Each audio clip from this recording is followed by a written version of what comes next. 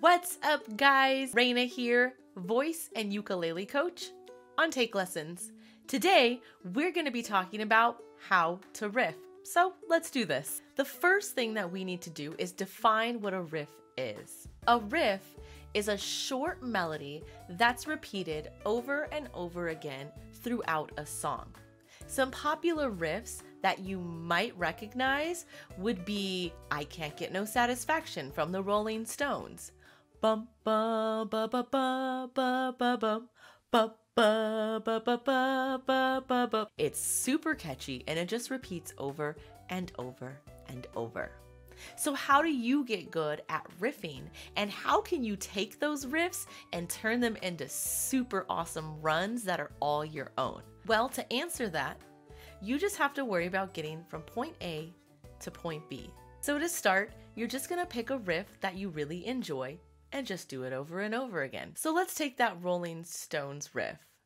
Da, da, da, da, da, da, da, da. You're gonna do it enough times until it's in your head and you don't have to think about it anymore. So I'm gonna do it 2 more times just so that you don't have to think about it anymore. Here we go. Da da da da da da da da da da da da da da da. The next thing you want to do is change it up a little bit once you have a clear idea of what it is. So maybe we make it slower. Da da da da da da da da da da da da da da. Instantly, that riff sounds completely different. What about if we sped it up?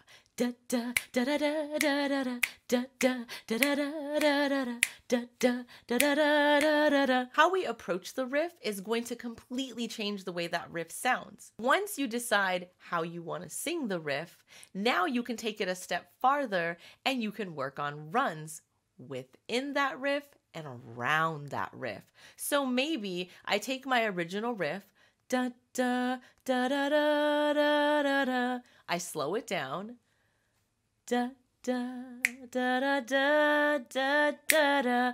I add some volume, some dynamic to it. Maybe we'll start quiet, we'll get loud, and then we'll get quiet again. So, da, da, da, da, da, da, da, da, da, da, da, da, da, da, da. And then maybe I decide I want to elongate some of those notes so that they sound slightly different. Not so different that I can't recognize the original riff, but different enough that it feels like, ooh, they own that riff. They've made that riff their own, right?